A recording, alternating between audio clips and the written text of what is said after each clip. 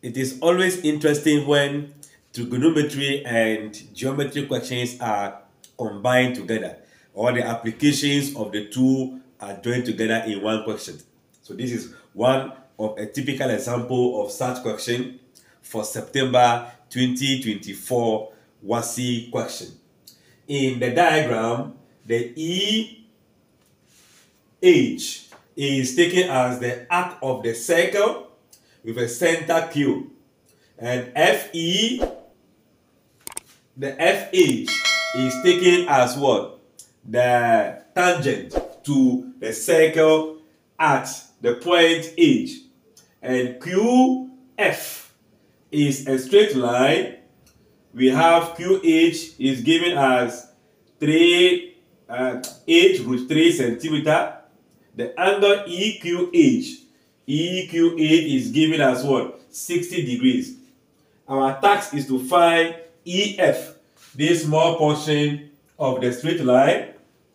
Then we have to find the area also of the shaded portion.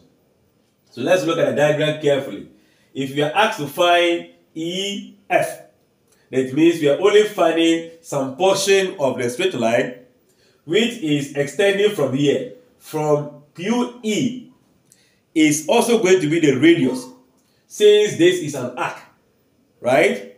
A line from the circumference to the center gives us a radius. So QH and QE becomes a radius. So I can say that the length of QH is equals to the length of what? QE, and that is equals to what? The 8 root what? 3 centimeter. That becomes the radius, right? I can also further say as what? The radius. You can just have an equals to and indicate the radius. So that is the first thing we can easily see, right? Now, in finding the length, we can look at QHF as a triangle, right? Then this HF is a tangent. A tangent and a radius form an angle of what? 90 degrees if they meet. This is a radius meeting the tangent there. So that angle here, let me use, this very angle is going to be 90 degrees. So that makes triangle QHF to become a right angle triangle, right? Good. If that is the case, we can employ the principles of what? Pythagoras theorem. So we can just say from the triangle QHF,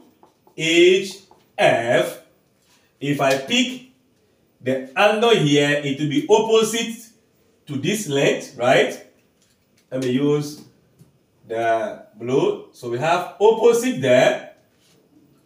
This is going to be the adjacent because the right angle is facing here. So this is going to be adjacent, and this becomes what? The hypotenuse. Let me put a bracket to differentiate this from the edge there. So now, I am going to be making use of opposite, adjacent, and hypotenuse. But among these three, one of them is not needed in this calculation. You can see we don't need the HF. We need QF because we are paying attention to EF. So it means O is going to be eliminated from our usual SOHCAHTOA, right? So this acronym that contain O, we cancel them out. So SO and TOA, only K, meaning we can have the cos of the angle here 60 degrees equals to the adjacent side, which will be the root 8 root 3 divided by the h, right? That will be the hypotenuse. So I will just have QF. That will be the trigonometry ratio we can use from there. So now, if we cross multiply, we are going to have the length of QF equals to 8 the root of 3 divided by cos 60 degrees.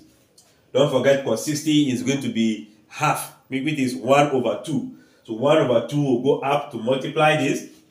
The 1 will be down, the 2 goes up. You can put all in the calculator and you get your answer as 2 times this is 16 the root of 3 centimeters. So we are aware that from here all the way to this is what we found, but we are looking from E to that place.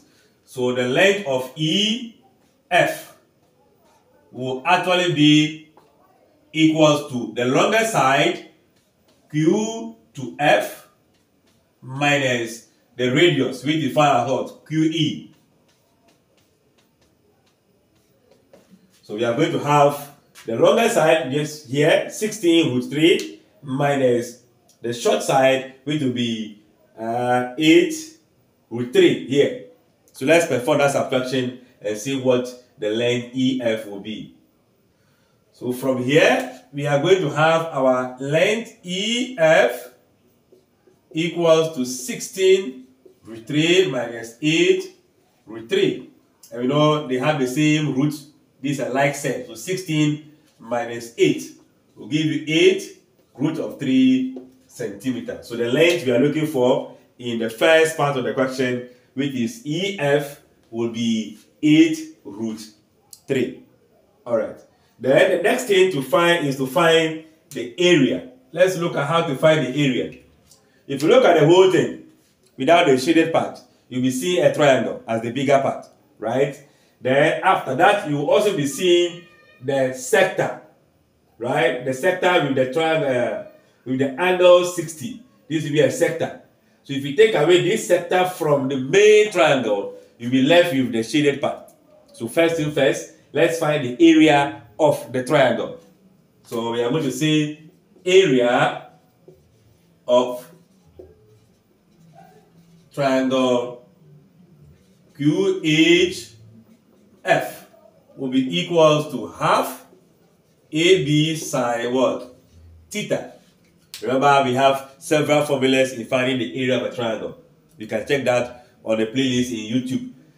We are going to use this very one because the length here and this length combined to produce the angle. So I can use the angle inclination formula. You can also go ahead and find the length HF, which will be the height. So this will be the base, the height. You can do so. But I want to use this since I've had a tutorial on this already. So this will become 1 on 2 AB, meaning the lengths that combine together or incline to produce the angle. The first one will be 8 root 3. The second one will be from here to that is 16 root 3. Then we have the sine of the third angle. In this case, the angle is what? 60. If you are multiplying, then 8 and 60 will multiply, right? Then root 3 times root 3. That will give you 3 or root 9. So 3 times half of this is 4. 4 times this will be what? 64.